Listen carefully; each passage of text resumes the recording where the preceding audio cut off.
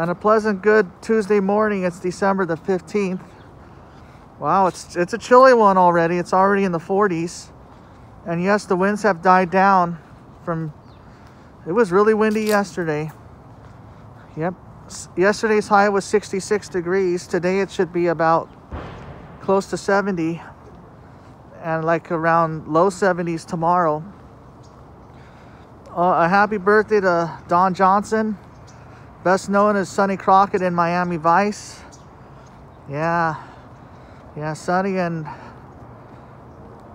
Ricardo Tubbs were a great duo in that TV show. Yeah, both Don and Philip Michael Thomas are doing great. And also a happy birthday to former managers Art Howe and Jim Leyland. And to former slugger Mo Vaughn. Yeah, he played with the Angels and the Red Sox and briefly with the Mets. Yeah, Jim Leyland would win a World Series with the Florida Marlins back in '97. And also, most rivalry games sell out. Like whenever USC plays UCLA, it was empty this year because of COVID. Usually the Rose Bowl or the Coliseum would have like 90 to 100,000 spectators. That's how it is in most rivalry games. Imagining going to Fenway Park or Yankee Stadium. It's a full house when the Red Sox play the Yankees. When the Dodgers play the Giants, sometimes Dodger Stadium can be full. I know that Candlestick would often sell out too.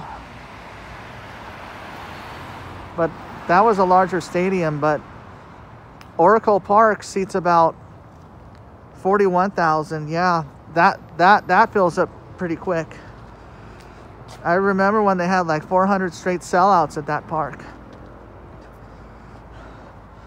Yeah, when the Dodgers play the Angels in the Freeway Series in both Dodger Stadium and Anaheim Stadium, that often sells out too. Yeah.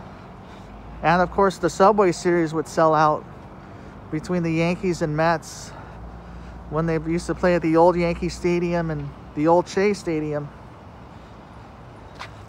Yeah. There would be 55,000 people there. Yeah, now they play at the new Yankee Stadium and Citi Field. And when the Cardinals played the Cubs, those series would also sell out at Busch Stadium and Wrigley Field.